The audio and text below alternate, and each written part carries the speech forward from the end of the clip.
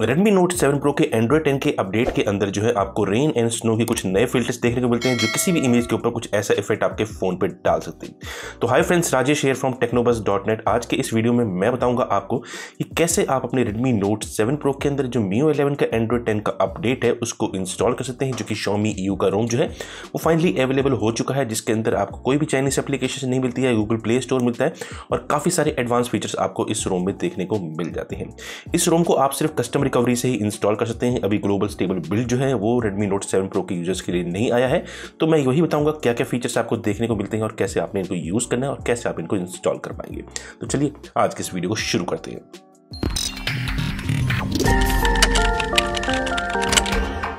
तो जैसे कि आप देख पा रहे हैं, ये है Redmi Note 7 Pro और आज इसके अंदर जो रोम हम रन कर रहे हैं वो है MIUI वर्जन का MIUI 11.2 यानी कि Xiaomi.eu 20.3.5 बीटा वर्जन, जो कि Android वर्जन 10 के ऊपर बेस्ड है, यानी Android Q security patch level आपको इसके अंदर फरवरी 2020 का इसके अंदर देखने को मिल जाता है।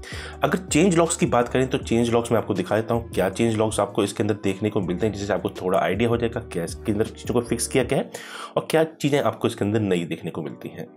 तो ये देखिए, जो चेंज लॉग में जो मेंशन किया गया है कि Android 10 update for Redmi Note 7 Pro, जो कि आपको मिला है इसमें updated Android security patch level जो है फरवरी और मार्च का है। इसके अंदर काफ़ी सारे लॉक स्क्रीन और वाईफाई जो पासवर्ड रिबूट्स होते थे उनको फिक्स किया गया है Redmi Note 7 में, और लॉक स्क्रीन पे कई बार हैंगिंग हो जाता था फ़ोन, वो भी इसको फिक्स किया गया है।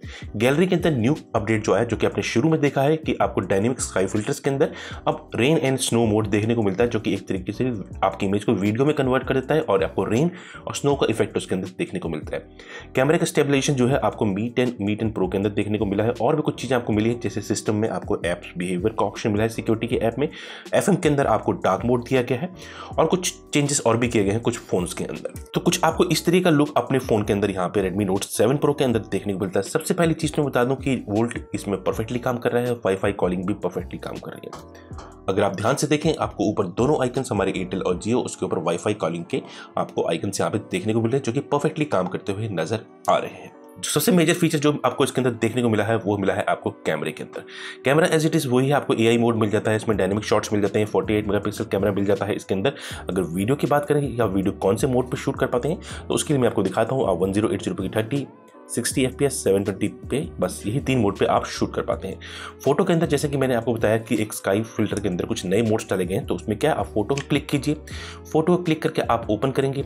ओपन करने के बाद जो आपको फोन के अंदर जो फिल्टर का ऑप्शन आता है, एडिट में जाके उसमें जाइए, फिल्टर में जाके आप जो लास्ट ऑप्शन होता है स्काई, उस पर जाएंगे। वहां पे आपको 2 नए मोड अब देखने को मिलेंगे, एक रेन और एक आपको स्नो का देखने को मिलेगा। तो ये देखिए, ये 2 मोड हैं, ये रेन और ये स्नो का। ये मोस्टली तब काम करता है जब स्काई का बैकग्राउंड आपके फ़ोन के ऊपर होता है।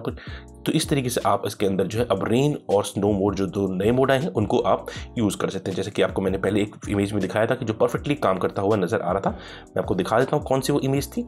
ये देखिए, इसके अंदर हमने जो है एक स्नो मोड जो है एक्टिवेट किया था। तो ये कुछ इस तरीके से आपको यहाँ पे लुक अपने फ़ोन पे देखने को मिल जाता है। तो कैमरे के अंदर ये जो नए फीचर्स जो है इंट्रोड्यूस किए गए हैं इस टाइम पे।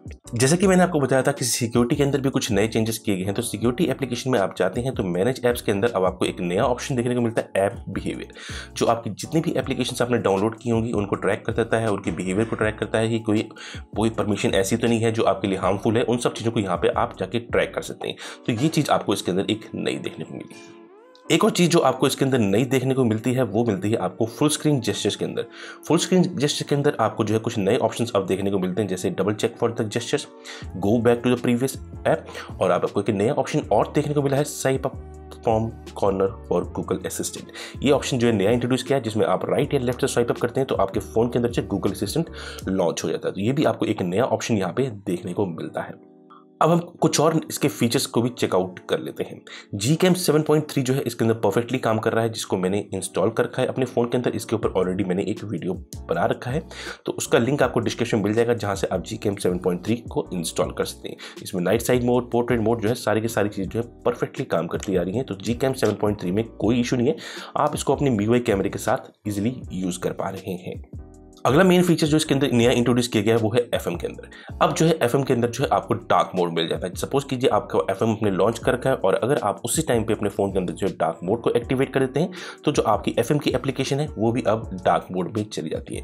तो ये भी एक नया फीचर जो है आपको एंड्रॉइड 10 के MIUI 11 के अपडेट में आपको Redmi Note 7 Pro के अंदर देखने को मिल जाता है। अब कुछ और चीज़ों को चेकआउट कर लेते हैं। सेटिंग्स पैनल में आपको और क्या क्या चीज़ें देखने को मिलती है। तो सेटिंग पैनल का लुक आपको एज इट इज़ वही देखने को मिलता है। लॉक स्क्रीन पे आप जाएं तो वही आपको नॉर्मल ऑप्शन देखने को मिलते हैं, जैसे वॉलपेपर कैरोसेल हो गया, लॉक स्क्रीन, ओनर इन्फो। इसमें कुछ ज़्यादा चेंजेस आपको नहीं देखने को मिलते हैं। हाँ, डिस्प्ले में आपको छोटे मोटे UI में जरूर चेंजेस देखने को मिलेंगे। कलर स्कीम में कुछ चेंजेस किए गए हैं इसके अंदर। साथ ही साथ अगर आप और देखें तो आपको जो फुल स्क्रीन मोड है वो भी आपको इसके अंदर परफेक्टली काम करता हुआ मिल जाता है। नॉच एंड स्टेटस बार में भी ज़्यादा कुछ चीज़ें आपको देखने को नहीं मिलती हैं। एज इट इज़ वही है, आपको बस battery indicator in the icon या नेक्स्ट टू द आइकन ये कुछ ऑप्शन मिल जाते हैं, क्योंकि सेटिंग्स लेआउट का ऑप्शन मिल जाता है। तो ये चीज़ें इसके अंदर यहाँ पे देखने को मिल जाती है। साउंड एंड वाइब्रेशन के अंदर भी आपको छोटे मोटे इसके अंदर चेंजेस मिल जाएंगे, जैसे साउंड इफेक्ट्स का एक नया फीचर जो है इंट्रोड्यूस किया गया है, जिसमें आपको हेडफोन रिमोट बटन्स को आप कंट्रोल कर सकते हैं कि उनको वॉल्यूम लेवल में यूज़ करना है, ये कंट्रोल म्यूजिक प्लेबैक। उसी तरीके से आप बटन्स को असाइन कर सकते हैं अगर आपने कोई हेडफोन अटैच कर रखा है अपने फ़ोन के साथ, और इक्वलाइजर और मी साउंड इनहेंसर के भी आप इसके अंदर ऑप्शन देख पाते हैं। Profile video for incoming calls का भी ऑप्शन आप यहाँ पे देख पा रहे हैं। नेक्स्ट चीज़ जो आपको इसके अंदर चेंज देखने को मिलेगा वो मिलेगा होम स्क्रीन के अंदर। अब होम स्क्रीन के अंदर आपको रेगुलर और ऐप ड्रॉअर वाला लॉन्चर आपको मिल जाता है। आप ऐप ड्रॉअर को इसके अंदर यूज़ कर पाते हैं, उसके बैकग्राउंड इफेक्ट को आप चेंज कर पाते हैं। साथ ही साथ आपको एक और ऑप्शन मिल जाता है -1 स्क्रीन का, कि आपको ऐप वॉल्ट चाहिए कि गूगल डिस्कवर।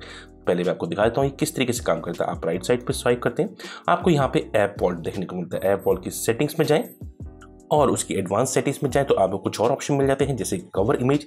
इसमें आप जो है कवर इमेज को सेटअप कर सकते हैं। कोई भी इमेज सेलेक्ट कीजिए और उसको अपनी कवर इमेज बना लीजिए। सपोज कीजिए हम इसको सेलेक्ट करते हैं और इस तरह की कवर इमेज आपको देखने को मिलती है। इस तरीके से राइट साइड पे आपको जो है ऐप वॉल्ट देखने को मिलता है। बट अब आपको होम स्क्रीन में एक ऑप्शन मिल जाता है जिससे आप उसको गूगल डिस्कवर के साथ रिप्लेस कर सकते हैं, या उसको आप नन भी कर सकते हैं कि यानी कोई भी आप उस पर काम ना हो, यानी कि कुछ भी आप स्वाइप करें तो कुछ भी चीज़ आपको वहाँ पर विजिबल ना हो। तो ये देखिए गूगल डिस्कवर आपके सामने आया।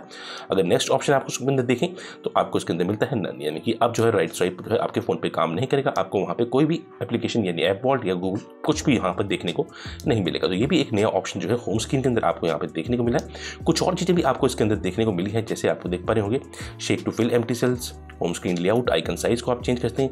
आपको यहीं पे हाइड ऐप आइकन्स का भी एक नया ऑप्शन यहाँ पे देखने को मिल जाता है। बाकी show memory status, blur app preview और शो सजेशंस आपको मिल जाती हैं। जैसे आप देख पा रहे हैं शो सजेशंस और ऊपर मेमोरी स्टेटस आप देख पा रहे हैं कि 1.6 GB और 4 GB अवेलेबल दिखा रहा है इस टाइम पे ये हमारे फ़ोन में।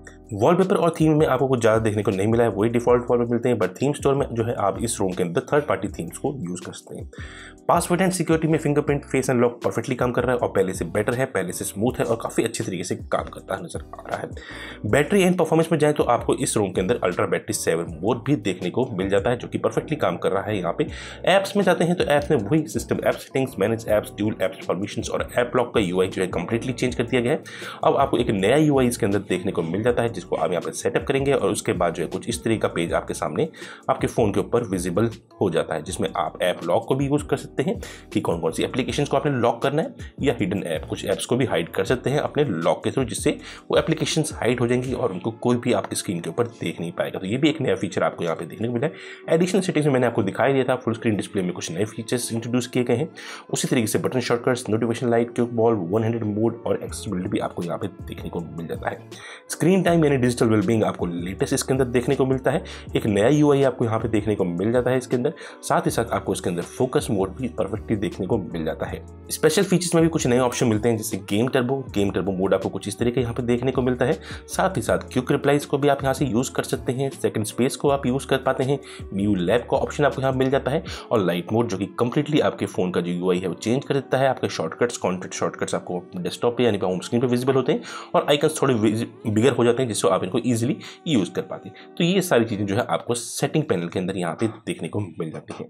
क्विक सेटिंग्स पैनल की बात करें तो क्विक सेटिंग्स पैनल का लुक एज इट इज वही है। आपको वही ऑप्शन मिल जाते हैं इसके अंदर। Reading mode, dark mode, DND, battery saver, ultra battery saver, cast, B share का ऑप्शन मिलता है, screen recorder, vibrate, hotspot, sink, ये कुछ ऑप्शंस आपको यहाँ पे देखने को इसके अंदर मिल जाते हैं। रोम इस टाइम पे काफ़ी स्मूथ है और काफ़ी परफेक्टली काम कर रहा है। आपको कोई भी सच इशू अभी तक मुझे इसमें फेस करने को नहीं मिल रहा है। अगर आप गैलरी में जाएं तो गैलरी में भी आपको कुछ चेंजेस देखने को मिल जाते हैं, जिसमें आपको फोटोज, एल्बम्स का एक टैब मिलता है जिसमें आपको स्क्रीनशॉट और स्मार्ट एल्बम्स मिल जाते हैं, जिसमें आप पीपल्स को टैग कर सकते हैं, लोकेशन को टैग कर सकते हैं। साथ ही साथ आपको इसके अंदर ट्रैश बिन यानी रिसाइकल बिन का भी ऑप्शन यहाँ पे देखने को मिल जाता है। ये कुछ ऑप्शन मिलते हैं। मेमोरीज में आपको मेमोरीज मिल जाती हैं, और मेनू में जाए तो फ्री एप स्पेस, ट्रैश बिन और सेटिंग्स, ये कुछ चीज़ें आप और देख पाते हैं। अगर बेंचमार्क स्कोर की बात करें तो बेंचमार्क स्कोर जो है काफ़ी अच्छा मिला है। इस रूम को देख पा रहे होंगे, जो बेंचमार्क स्कोर मिला है वो मिला है 203,543। दैट मीन्स की परफॉर्मेंस इस रूम की काफ़ी अच्छी होने वाली है आपके Redmi Note 7 Pro के ऊपर। अब काफ़ी सारे लोग पूछते हैं कि पबजी आप कौन से मोड पे खेल पाते हैं, तो मैं एक बार पबजी को आपको सामने लॉन्च कर देता हूँ और गेम बूस्टर दिखाता हूँ किस तरीके से काम करता है। तो ये देखिए, इस टाइम पे आपकी स्क्रीन के ऊपर पबजी का ग्राफिक पेज है। आप अगर स्मूथ पे जाते हैं तो लो, मीडियम, हाई और अल्ट्रा पे खेल सकते हैं। बैलेंस में भी आप लो, मीडियम, हाई, अल्ट्रा और HD मोड पे सिर्फ आप लो, मीडियम और हाई पे ही खेल सकते हैं।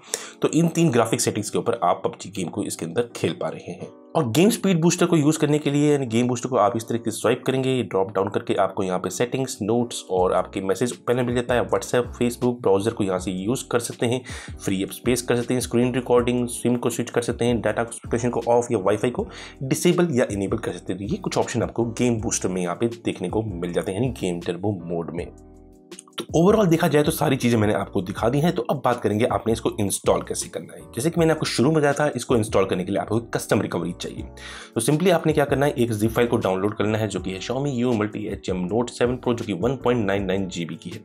उसके बाद जो है सिंपली जो है आप अपने फ़ोन को कस्टम रिकवरी पे बूट करेंगे। तो हम सेटिंग से ही अपने फ़ोन के कस्टम रिकवरी में चले जाते हैं। कस्टम रिकवरी आपके फ़ोन के अंदर इंस्टॉल्ड होनी चाहिए, उसके लिए बूट रोलर अनलॉक चाहिए होता है। तो हम यहाँ मेनू के बटन से ही अपने फ़ोन को रिकवरी मोड पे बूट करें और यहाँ पर टैप करते हैं रीबूट टू रिकवरी मोड।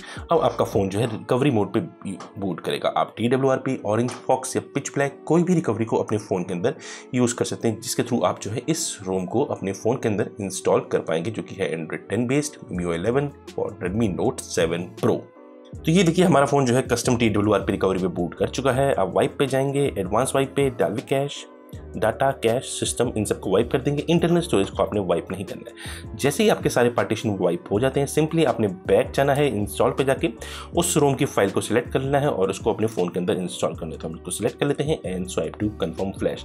ये नियर अबाउट 1 to 2 मिनट्स लेगा फ्लैश होने का, तो हम थोड़ा सा वेट कर लेते हैं ताकि कंप्लीटली फ्लैश हो सके आपके फ़ोन पर।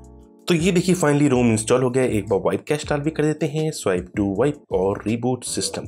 अब कुछ ही देर में आपका फ़ोन जो है इस Android 10 बेस्ड रोम के ऊपर बूट करेगा, जो कि MIUI 11 पे बेस्ड है। उसके बाद आप सारी चीज़ों को सेटअप करेंगे और Redmi Note 7 Pro में Android 10 के सभी फीचर्स को एंजॉय कर पाएंगे। तो उम्मीद करता हूँ आपको आज का वीडियो पसंद आया होगा। तो प्लीज़ चैनल को सपोर्ट जरूर कीजिएगा, लाइक, कमेंट, शेयर और सब्सक्राइब करना मत भूलिएगा। तो मिलते हैं नेक्स्ट वीडियो में, तब तक के लिए take care and bye bye.